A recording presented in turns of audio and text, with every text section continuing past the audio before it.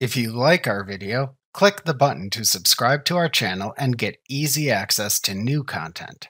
To see our full suite of ad-free video courses, instruction manuals, and quick reference guides, visit us at www.teachucomp.com. The primary tool available for you to use in Excel is the ribbon.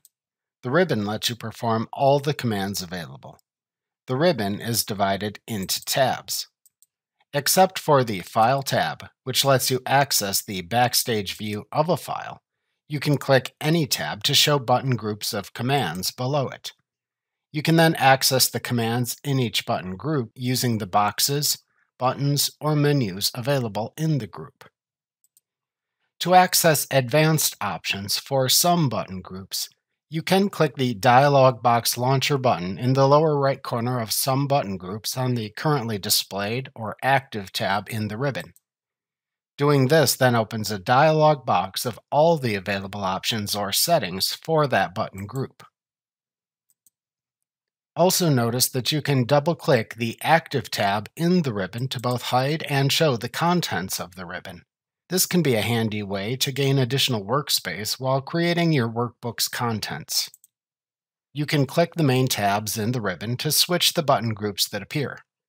The default tabs that appear in the ribbon are File, Home, Insert, Page Layout, Formulas, Data, Review, View, Automate, Help, and possibly add-ins if you enabled add-ins in Excel. You can also enable the Developer tab if using macros or code within a workbook. In addition to the primary tabs available in Excel, you will also see special contextual tabs appear in the ribbon when you have a particular type of object selected in a workbook. Contextual tabs appear, for example, when you select either a picture, table, diagram, drawing, or chart in your workbook. The button groups on the contextual tabs directly relate to modifying the selected type of object.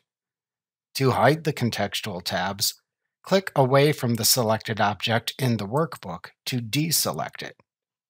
To change the ribbon display options if desired, click the Ribbon Display Options drop-down arrow in the lower right corner of the far right button group in the ribbon.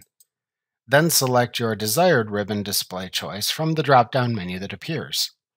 To show Excel in full screen mode, select the Full Screen Mode command.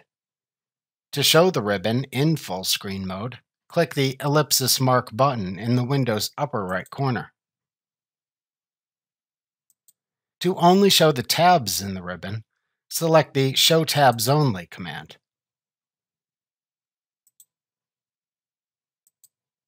To always show the full ribbon, select the Always Show Ribbon command.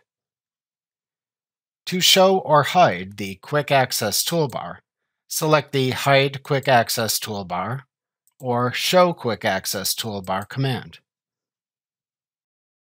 Remember to click the subscribe button to see more of our videos.